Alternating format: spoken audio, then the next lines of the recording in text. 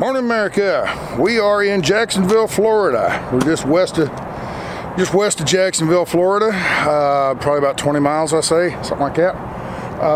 We're at Hale Trader. I love this place. It's a brand new facility. They just put up a year or two ago. Brand new building, all this big parking lot. When you come in here, you pull in the gate or in the drive, they got all this parking out here for us. So when we come in the middle of the night, like I did last night, I got a place to park instead of out on the street somewhere or down the road at some truck stop. This is really nice. I really like this place. But there's the gate. That's what they actually open up in the morning, and they're all in there ready to go. I thought I'd do this real quick review of this Trader, show you what it's all about. I've done reviews on this before, so if you've seen this already before, just bear with me. But for people that are new to the channel, haven't seen one of these, it's what they call a walking floor. A walking floor is a self-unloading trailer. You don't have to have, kind of like a dump truck. A dump truck lifts up and everything just slides out the back. This doesn't lift up. It has a floor that walks. I'll explain that. What they're for are, it's for trash or garbage trucks or any kind of bulk. This one will probably go to a paper mill, I'm gonna guess. There's a lot of paper mills down here in this area. It'll haul chips, wood chips and stuff like that.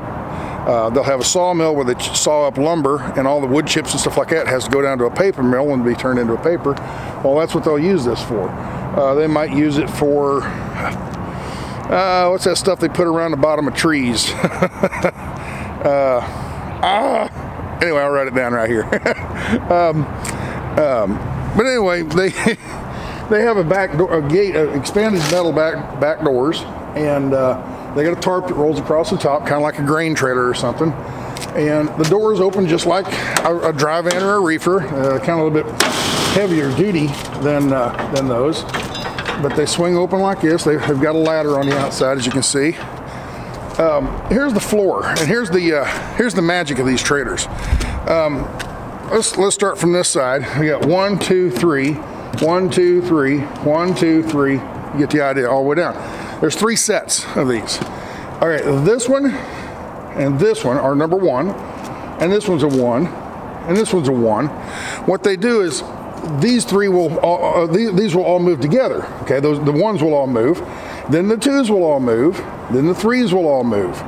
Then after they've moved, they've slid about, not quite a foot, about 10 inches probably.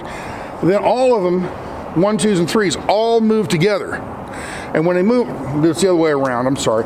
They all 3 will move backwards, okay? And that brings the whole product in here will slide back about 10 inches. Then number 1, 1, 1, and 1, they move forward. And there's enough friction on 2 and 3 to keep the product from sliding, from moving. So 1 and 1, those will slide forward 10 inches. Then number 2s, they'll slide forward in their turn. Then number 3s will slide forward in their turn. Once all 3 sets are forward, everything moves back again and the product moves again. It's like a, trying to think how to explain this other than what I just did. But anyway, that's how everything gets unloaded here. Well, what causes those to move? Well, it's hydraulics. So way back up in the front of the trailer, give me time to get up here. You'd have a pump on your tractor off of the PTO. You'd have a transmission that has a PTO shaft, and it would run a pump, and that pump would come back, and there'd be a little oil reservoir sitting back here somewhere, and then there'd be another hose. These are air hoses and electric hoses or electric line for lights. All trailers have those, but you see there's a hydraulic hoses over here, hydraulic fittings. Those hoses would fit into those fittings. That gives you hydraulic pressure back here. So then as you come back to the back, most of the way back to the back of the trailer back here, you'd have these levers. Well, this lever turns it on and off, it turns the pump on and off, the system on. And this one, by rotating forward or backwards, depends on which way they move. Are you putting product in and sliding it to the front, or are you putting the product in and sliding it to the back? It reverses the system, the process. Why would you want to reverse the process? Why would you always want to unload these, right? You pour stuff into the top and then unload them this way. Well, let's say you get somewhere and let's say you don't use it for what I was talking about. let's say you use it for some other purpose and you want to backhaul, and the backhaul is a palleted load. You have pallets. You can have a forklift down here on the ground. You can slide all 3 of these to the back and have a forklift come up and set a pallet on here, and then set another pallet over here, okay?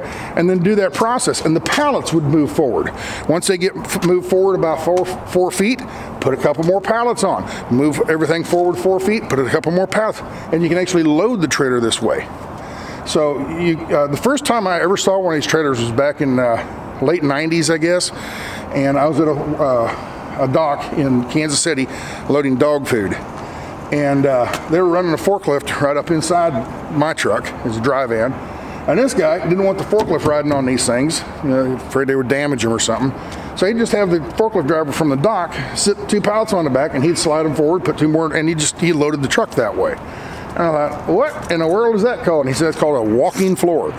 I'll be darned. So it's a unique kind of setup, kind of system, and if you need it, it works. It's something that solves a problem for a particular kind. Come on, about dropped you there. It's a system that will solve a particular kind of problem. If you got a kind of load and you're going somewhere, you don't want bulldozer bobcats and stuff like that going inside unloading the trailer, or they just don't have anything like that. You can unload this just about anywhere. So you can unload dirt, sand, rocks. I don't know if you put rock in here, but you get the idea. So that's what these trailers are made of. They ride rougher than hell. They're spring ride. There's no air ride back here, so it beats you to death on a rough road. So when you got loads on there, they rode fairly smooth. But empty, that gets the bucking, which makes the trailer kind of slap, which makes your suspension work harder in the front up there. You're just shaking all over the place. So it is what it is. But all right, well, I got to take it in here and get it delivered. Actually, there's another one right here. Right there. Oh, I can't see you. Right here, that trailer right there. That's another one just like mine. So I'll probably park it right beside that. But I gotta go in there and tell them I'm here, and they'll sign the paperwork and come out and look at it, tell me where to park it, and we'll go find another load. I would assume, I don't know this, I haven't called dispatch yet, still early, but I would assume I'm bringing it up to Statesboro, Georgia, pick up a reefer trailer, a Great Dane reefer trailer, and who knows where that'll be going. Let's hope it's not going into snow. So anyway, let's get at it. Let's go over and get delivered.